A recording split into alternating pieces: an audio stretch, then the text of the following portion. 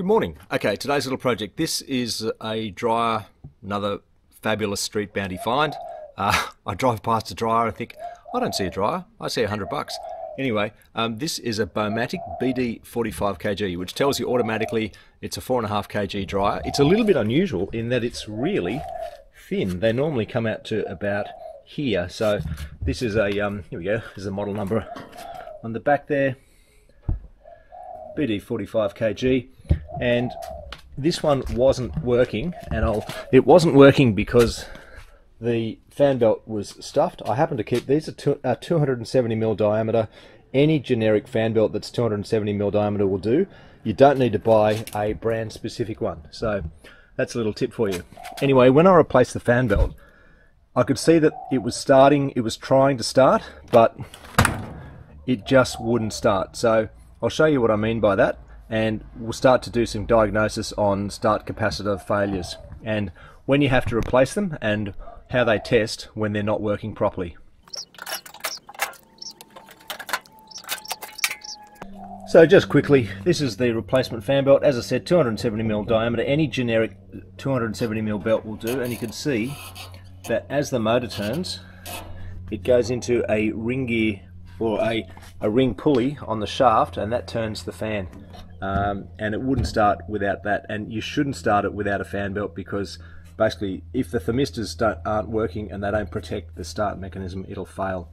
So to get it on, you got to undo basically these screws, and these screws up the top, and you got to slip the fan belt over and then pop it on this pulley. It feels very tight, but once it's on, you can't quite play a tune on it, but you can see it's reasonably tight. Now here's our start capacitor down there. We'll have a bit more of a look at that in a second. So let's see if we can get this thing going. Just put it on cold, start. Can you hear that? It's trying to turn, it's humming, but if I give it a bit of a spin at the back,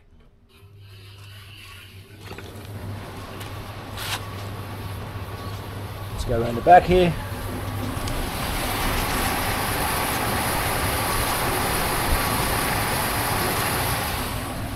It's definitely spinning. So it was trying to start, it was humming, but just couldn't get away. I was going to show you what it was like with some wet clothes, some damp clothes in there, but we don't need to do that because it doesn't quite have the power to get it away. So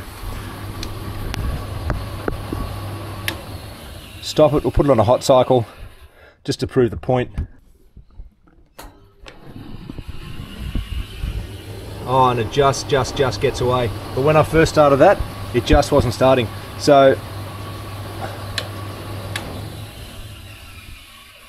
now I'll throw some clothes in here just to throw a bit of extra load in, and we'll see if it'll start. So basically, if your start capacitor is failing, that's how you tell. Basically, your machine will hum, but it won't actually start spinning. And you can't give it a kick because the auto door lock will prevent you from opening the door. So that's it's inherent in the system design that you can't actually get into the drum and give it a hand spin to start the spin if your start capacitor has failed because of this automatic door lock, which is doing its job.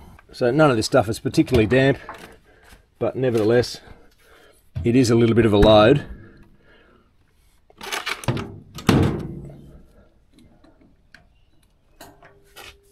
There we go.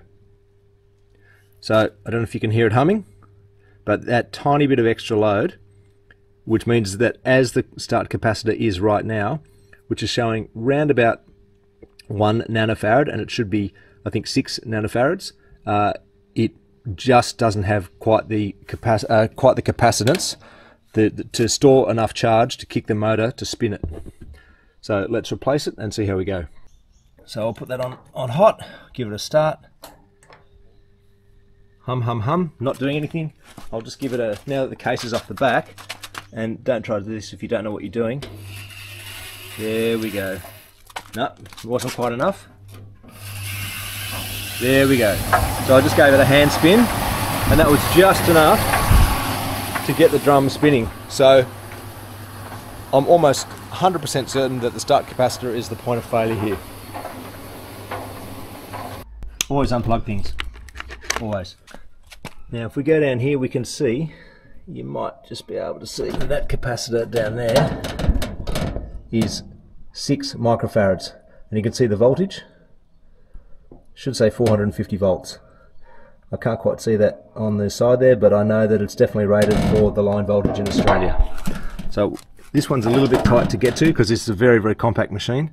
I'm going to replace it with one from another machine which is slightly larger. This is 8 microfarads, whereas the OEM one is 6 microfarads. So that slight 20%, 25% difference is basically irrelevant. If you have a much, much bigger start capacitor than the one that is fitted, it can overload the motor and overheat the motor because it can store too much start charge and give the motor too much of a bigger kick. So you do have to try and get them as close as specification as you can, but if it's not exact, don't panic. Now to get the old one out, it's a little bit fiddly, this one, because as I said, it's very, very tight in here.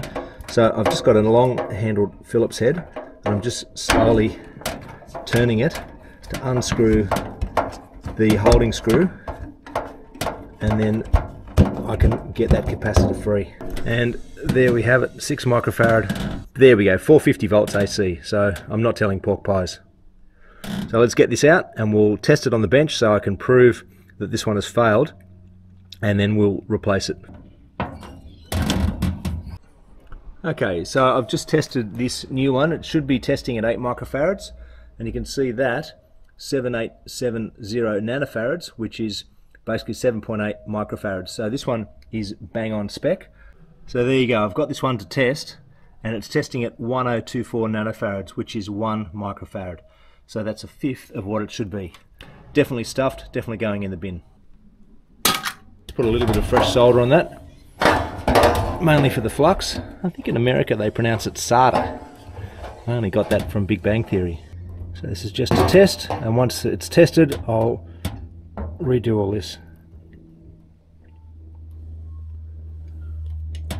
Alright, sensational. Right, I've just got that temporarily taped up and out of the way, so let's pull this back on its feet and give it a kick in the guts. Righto, got power on. Start. Oh, just like a ball one. Sensational. I love it when a plan comes together. I love it when a plan comes together. Okay, we'll turn that off.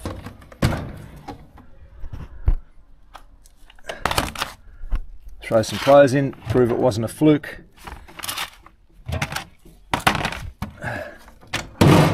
And start again. Unreal. So that's it. So that's how you diagnose if you've got a dryer and it hums and it's trying to start but it just won't start. It's going to be the start capacitor. So hopefully this helps you out. Start capacitors are available, eBay, all that sort of place, for around about $12. Try and get the nanofarads of that it specifies, so replace like with like. Make sure the voltage specified on the capacitor is higher than your local line voltage in your country.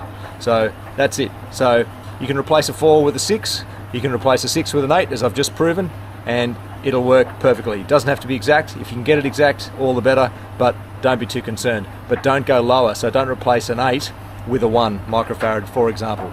Alright, cheers guys, and again, you don't have to subscribe, I don't really care, but if you give me a like, it helps the algorithm and lets me produce a bit more content. Alright, have fun.